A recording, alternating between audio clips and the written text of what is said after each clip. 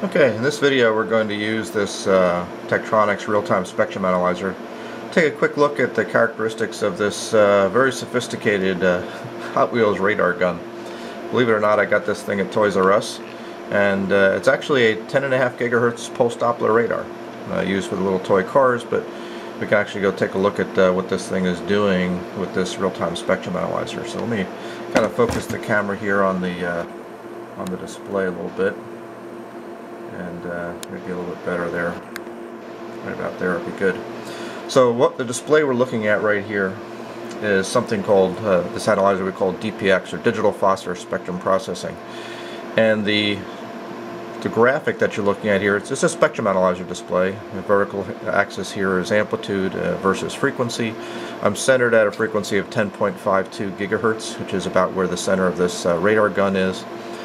And the color-graded bitmap that we see here is the result of almost 300,000 discrete Fourier transforms a second.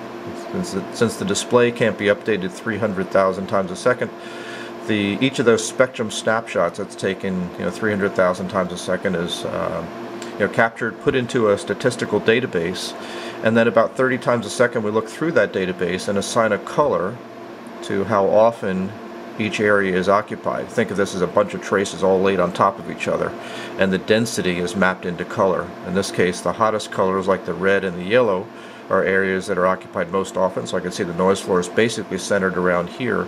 So we get down to the cooler colors like the green, the light blue, the dark blue. Those are areas that are occupied less and less often. So that's how you read this display. What it gives you is a very high probability of intercept, of seeing brief, infrequent, transient, dynamically changing RF signals in a very live way. And that's one of the reasons why this is called a real-time spectrum analyzer. So if we take our radar gun here, I've got the analyzer set up here with an antenna. If I go and pull the trigger of the radar gun at the antenna here, you can actually see the live spectrum of that signal.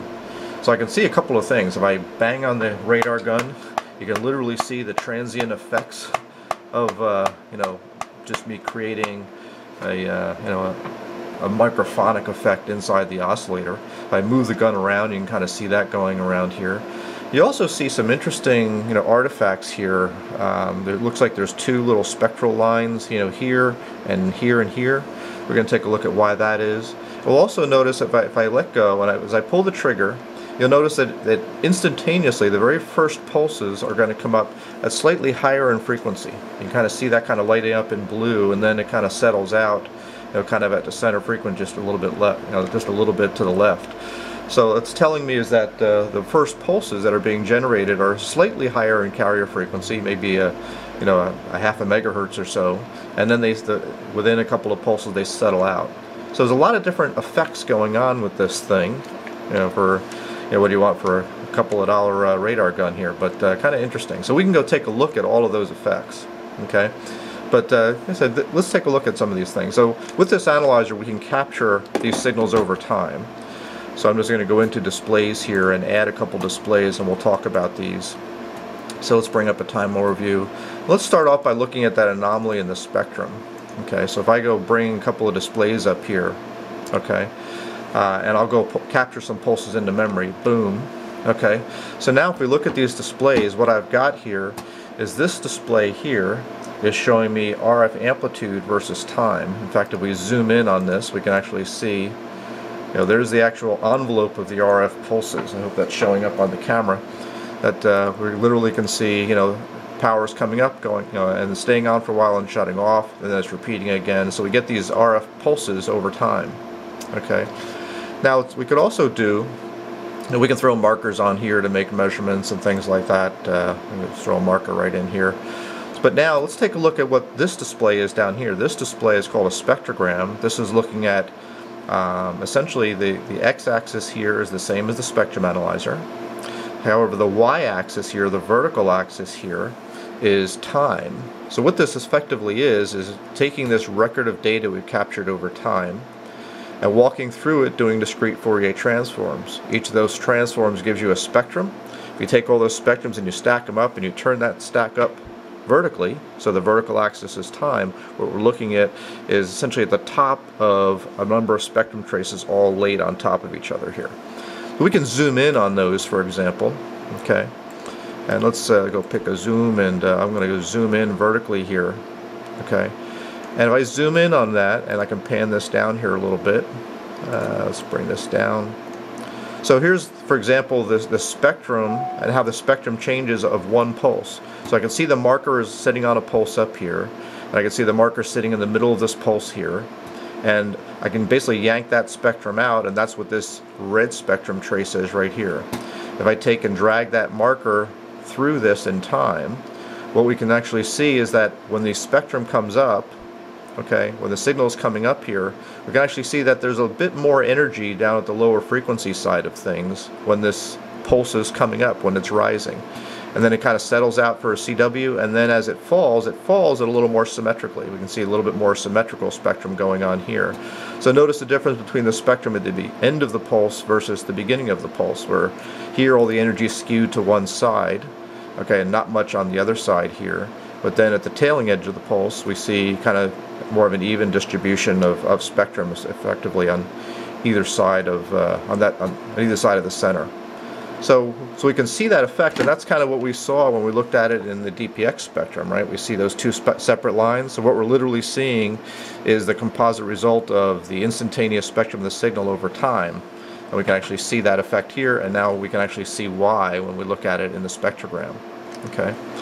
So another way to look at this, let's play with a couple more displays here. I'm going to get rid of the spectrogram and the spectrum display. Let's add an amplitude and a frequency versus time display up here. Okay, I'm going to capture another set of pulses, boom, into memory here. Okay, so now if we look at these, this is my amplitude versus time. This is very similar to what we looked at on the time overview window here. But this one here, this plot down here is frequency versus time. Think of it as frequency deviation versus time.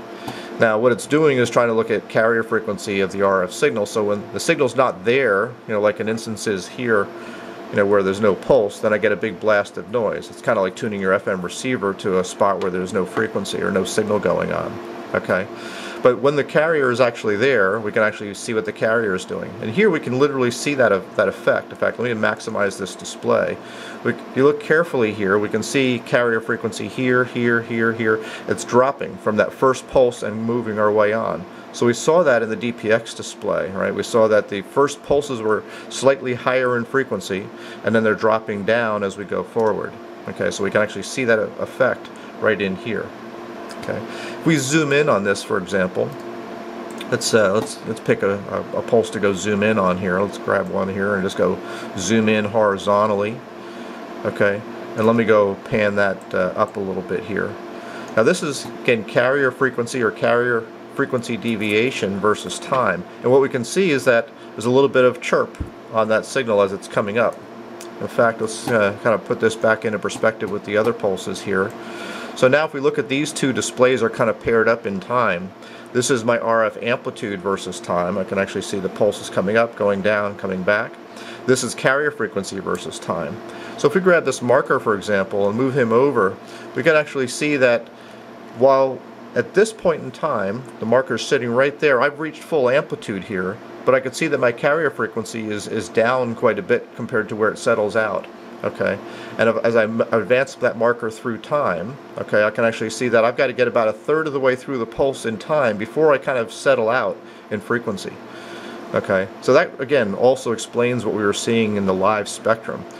I got a little bit of unintended chirp in that waveform, and it's very easy to pick out with this analyzer. We can go a little bit further. This analyzer features some pulse measurement capability that can automate some of the measurements here. We can see from this display that I captured many pulses into memory here. Let me just silence my phone here. There we go. And so I captured many pulses here into memory. Okay, and so I can actually go through and analyze those in greater detail. So let's go, and I'm going to close say the amplitude versus time, the DPX, and even the frequency versus time. And I'll go into the pulsed RF measurements and bring up those displays. Okay, and by doing that, I can go, let's go and capture some more of these into memory. Boom. Okay, maybe I'll do it a couple times here. Okay, I'll grab another one there. Okay, I'm going to hit stop here so we don't go analyze anymore. And what we're going to do is just go and make a couple of observations here. So for example, this display up here is called a pulse table, and you kind of see it looks like a spreadsheet. Okay, in fact, if I maximize this, it might be easier to see. What we have is essentially a row for every one of the pulses that we've captured. I've got a column for all the measurements we can make. There are 26, 27 different parameters we can make on these pulses. Things like average power, peak power, pulse width, rise time, fall time, repetition interval, repetition rate, duty cycle, duty factor, ripple, droop, overshoot, and even more complex things like pulse-to-pulse frequency difference, pulse-to-pulse phase difference, frequency and phase error, frequency and phase deviation within the pulses. Lots of detailed characterization we can make, and we get numeric results for every one of these pulses. This can be done for up to 10,000 pulses with this suite. Now what's nice is, let's say for example I want to look at the pulse width of pulse number 5. I can pick pulse number 5 and click on pulse width right there, and now this measurement down here, this pulse trace window down here, is showing me that particular measurement. In this case it's a 20 microsecond wide pulse. I can walk through the different pulses here, and you can see walking through the table, as I walk up and down I can actually see the measured result for every one of these pulses. Okay. What's also interesting is this plot up here. Okay, this one we call a pulse statistics plot. This one will show me essentially this whole column of pulse width data versus pulse number. So it's pulse width versus pulse number down here. And you can see the little red caret here. As I move through the different pulses, I can actually see where that is in that trend. Okay. So what's interesting is if we take a look at, say, instead of the pulse width, let's go look at frequency difference. Okay, let's go grab another acquisition here so I get a nice clean one from when this thing is kind of starting off here. Okay, now with this I can actually see that frequency difference that we talked about. You can actually see the carrier frequency coming up from some high level and then working its way down and ultimately settling out, and seeing that trend over time. So that trend that we saw just by looking at the frequency versus time plot, I can actually measure that here now.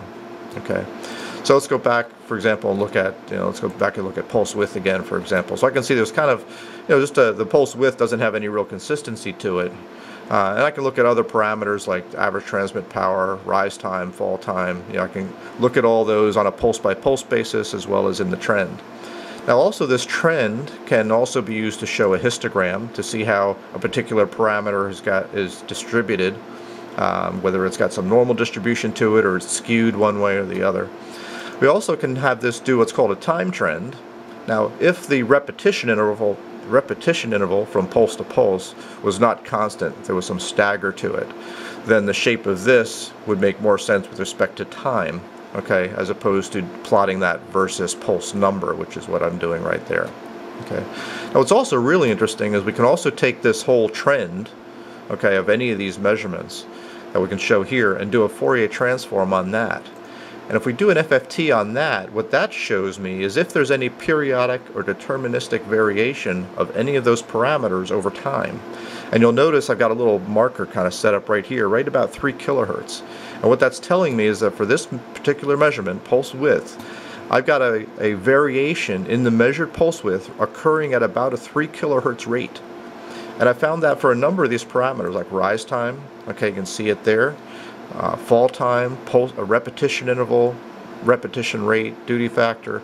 A lot of these measurements, ripple not really so much, but a lot of these measurements have a peak right around 3 kilohertz. So what that's telling me is that this particular radar gun probably has a 3 kilohertz oscillator in it, maybe the thing that's multiplexing the LCD on the back, that is actually getting into and disturbing the pulse generation characteristics of this radar. Now in real systems you might look for a power supply ripple or switching noise or clock noise getting into a system and maybe affecting the pulse generation, but you have all that kind of capability right in here, built into the instrument without having to go and analyze this stuff in MATLAB or something like that. So there's other advanced features too if you're dealing with chirped waveforms, linear frequency modulated pulses. This analyzer can look at the time side lobe or impulse response of that to look for reflection problems or other issues and things like that with respect to chirp pulses. We can essentially de-chirp those pulses and get down to the impulse response. So lots of really powerful tools, but this radar gun is actually pretty cool. It's pretty interesting to see that a toy that I bought for $8 on clearance at Toys R Us has got some pretty interesting characteristics at 10 gigahertz. So I hope you enjoyed and learned a little something. Thanks.